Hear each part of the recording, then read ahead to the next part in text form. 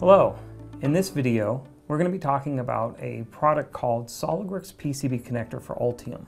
This is an extension built into Altium Designer or Altium Nexus that allows Altium users and SOLIDWORKS users to communicate or collaborate effortlessly without having to export and import files between the two applications.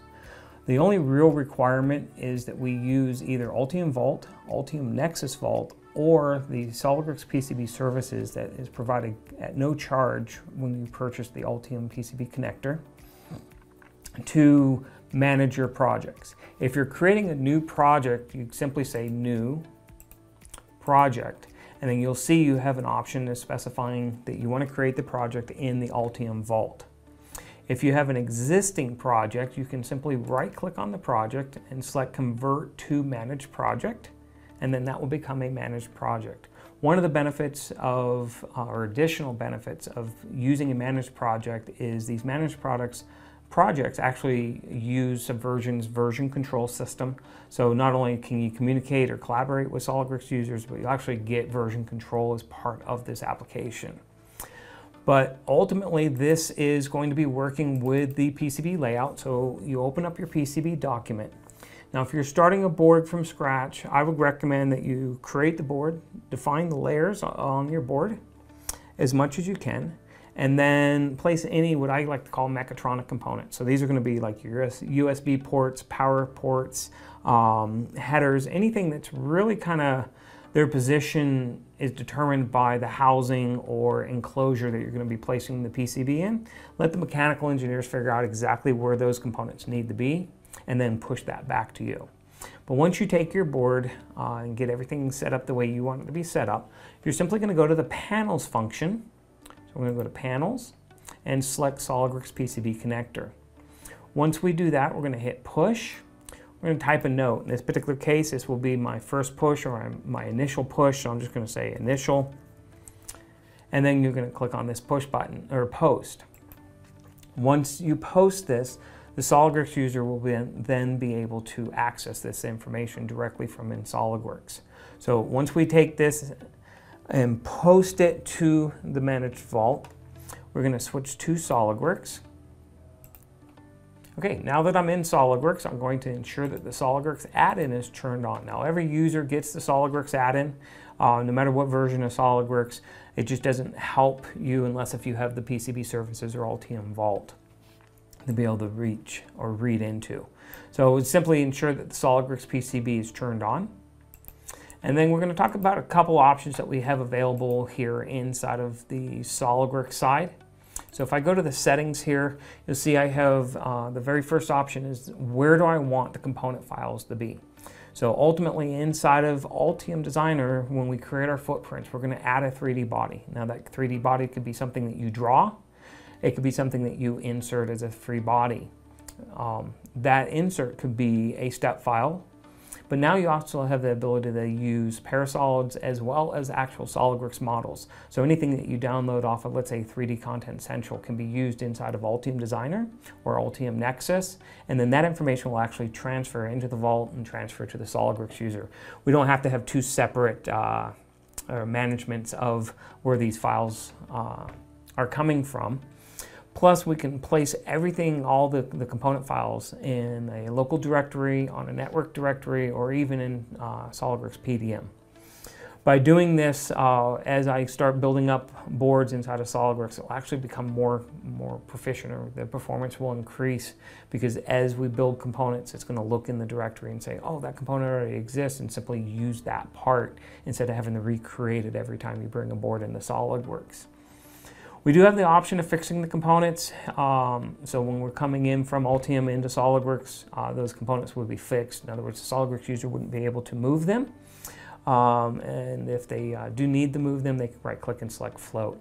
One of the new things in the 2019 version of the connector is if I fixed a component or lock a component in Altium, when it comes into SOLIDWORKS, whether I have this fixed components on board or not, checked or not, that component will be fixed inside of SOLIDWORKS. If I fix a component inside of SOLIDWORKS, that component will be locked inside of Altium Designer. The other options here is to create the component holes. Ultimately, if it's a through-hole component, as it places the component into SOLIDWORKS, it's going to have holes for the leads. Now the interesting thing is if I move that component inside of SOLIDWORKS, this next option will move those component holes, or the holes for the leads, with that component. So they'll actually kind of track together. And then the last one I want to talk about here is this modeled copper collaboration. Ultimately, what this is going to do is if I select off, it's going to create the silkscreen and the copper, the traces, pads as a decal inside of SOLIDWORKS. It will look exactly like it's supposed to look, very similar to if I hit number 3 for a 3D view inside of Altium Designer, inside of SOLIDWORKS. So you'll get your copper, your silkscreen, traces, all that information, but it will come in as a decal.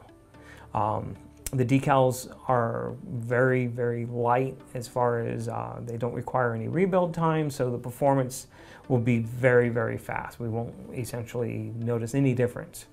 If we select on, that will create the silkscreen as a decal, but the traces and the pads will come in as 3D bodies.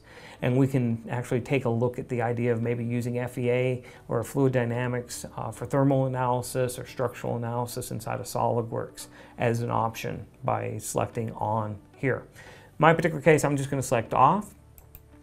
Once I've got my option set, I'm going to select pull board from PCB services. It's going to bring up our PCB services dialog box. From here I can see all the projects that I have in my project vault. I do have the ability to search, so if I was looking for something specific, I could type in that name. In this particular case I have AD projects, so I prefix all my Altium Designer projects with AD.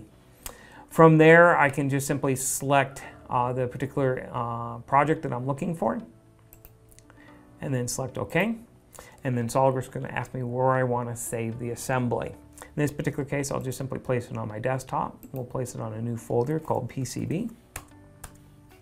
And then just click on Save. What that's going to do is it's going to create an assembly file for containing all the components. And it's going to create a board file that represents the PCB board.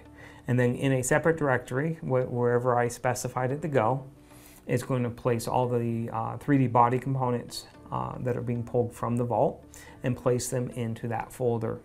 This is where it's really handy to have if you're going to have multiple users, to place that on the network drive so it's all shared between the different users. Once that's done, you'll see here inside of SOLIDWORKS, I've got my board, I've got my components, I've got my traces and my pads. Now if I need to move something, if I need to change the board, for example, I'm just simply going to use my traditional SOLIDWORKS editing tools. Maybe I want to move this edge out a little bit, so I'll move that out here. Maybe even apply some things like tangency constraints between the corners. I can use my fully defined sketch functions. At this point, this is a fully editable SOLIDWORKS part. Once I make those changes, we'll simply go back into our PCB add-in bar here on the right hand side, and just like in Altium Designer, I'm going to push that design out. I'm going to say modify board shape and then hit post. Now on this Altium side, just like on the SOLIDWORKS side, I will receive a notification that says that this is changed, and I can simply pull those changes, review those changes, and then from that point I can add the rest of my components.